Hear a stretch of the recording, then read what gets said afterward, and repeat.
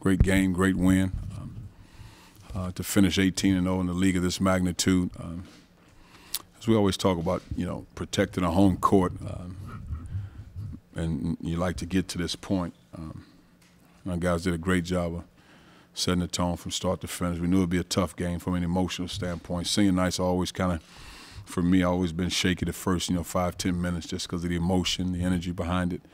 And I thought we settled down and started playing some good basketball. And one thing about USC, if you hadn't seen them play, one of the fastest teams, especially with their guards, the quickness. And if you don't see it every day in practice, you have to be ready to make that adjustment. And I thought after 8 to 10 minutes in the first half, we started to settle down a little bit and play some good basketball. But just a great win for our guys, and I'm happy for them.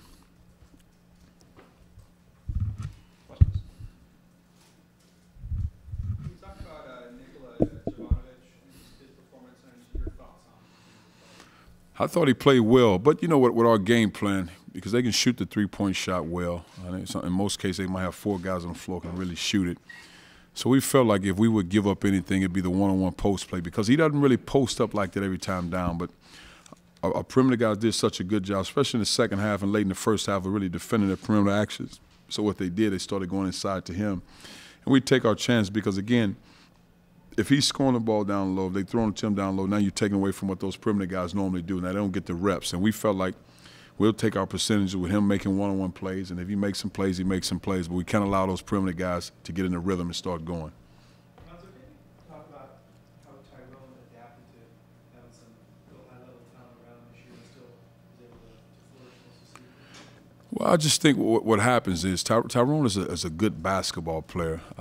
Tyrone is not the type of guy. He's a scoring point guard for us. He's not the type of guy that's going to walk out there and floor and just say, I'm averaging 10 assists. It's not his game. He's a guy, he'll get 6 or 7 assists. He'll make plays. He'll get to the rim. He can score the ball. He has good size, good length. And he makes basketball plays. He makes good decisions with the basketball. It's an adjustment. I thought it was more of an adjustment for not only Tyrone but all the returning guys. When you have two talented young guys come in, everybody's trying to find their way. You have returning guys, but then you also have, Cameron is on board, the Stephen Domingo. So you have so many new pieces and just trying to make it work. But I thought he did a good job just being a leader. But again, he's not a very vocal guy when he leads. He'll pull a guy to the side and he'll say stuff, but he's not loud with it. He's not very boisterous with it. But I thought he did a good job adjusting. It's not an easy thing to do because I watch film. We played teams last year. Like, for example, I watched when we played UCLA last year just to kind of pick things up, and even USC. And there were plenty of times where guys were open and Tyrone would shoot the ball. But it was also because I said shoot the ball because that pass might not have been a good one. And it's funny when I watch film and I see that. It's like, man, he should have passed that ball. But, again, his coach said shoot it. But I think he's grown as a basketball player because he just wants to be a good player.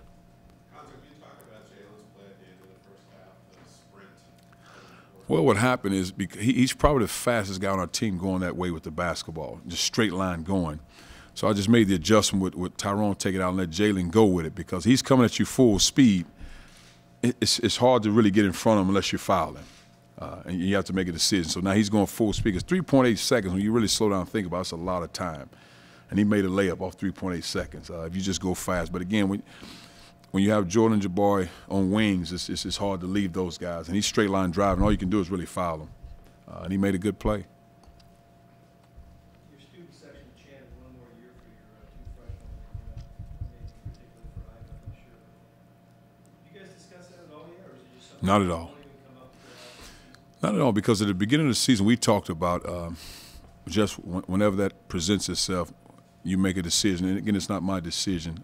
It's their decision. And more important, it's the NBA's decision to say, okay, we project this or we assume this. And then you go from there because, I mean, they deal with enough of it. They see it, they read stuff, they hear about it. And that's part of it. But there'll come a time when they have to sit down and make the right decision based on what's best for them and their families. But, no, we don't spend a lot of time talking about that because I've always said that is what it is and it'll take care of itself.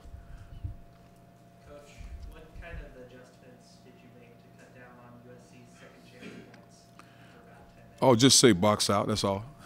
I mean, just box out, block out, or whatever, whichever one you want to say. I thought our bigs didn't do. Now, part of our bigs didn't do a very good job putting bodies on their bigs, but also if you watch it, their guards were turning the corners, and our bigs had to help.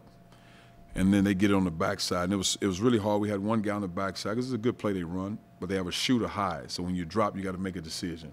And it happens so fast. And once our guys settled down and realized the speed in which they move, they made the adjustment. But we also told our big guys, if you make a play on the ball, then make a play. Because we weren't blocking a shot and we weren't getting the rebound. So we were losing on both ends. So you're either going to make a play and get a foul or get a block, or you hold your guy and box out. Yeah. How encouraged are you by the way you've been playing for 3-4 weeks now? You had some early stretches where you weren't playing in Vegas. You were very well. Are you seeing the team that you maybe envisioned last summer? Yeah, I think so now. But what happens is, I think, again, when you're talking about two guys that, when Ivan and Jalen, they become a part of your team, two talented young guys, but 18 and 19 years old, and there's a lot, if you look around the country, there's a lot at that age they have to learn. They have to grow, get stronger, faster, understand the pace of the game, how hard you have to play. There's a lot of things involved. So, again, I knew they would take lumps. The hope as a staff was just our veteran guys, our returning guys, could keep us at bay enough as they learn and grow and go through it. And so I guess so at this point you think you'd be this level of team, yes.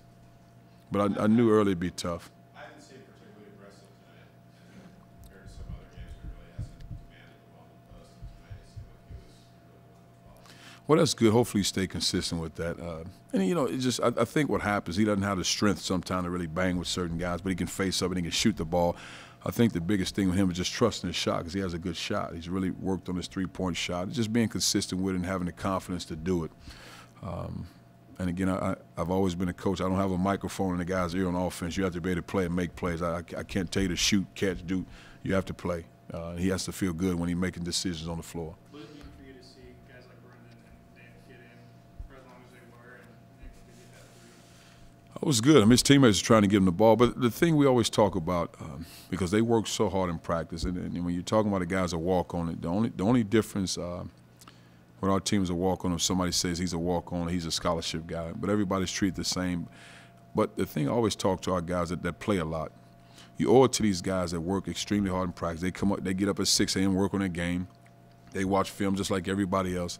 So when you have opportunities to play and have success and get games to the score that this is, they deserve to play. And I think our guys, you know, lately have taken pride in that because that's important. They put the time into it. They want to be on the floor, too, and they get upset when guys don't play well also.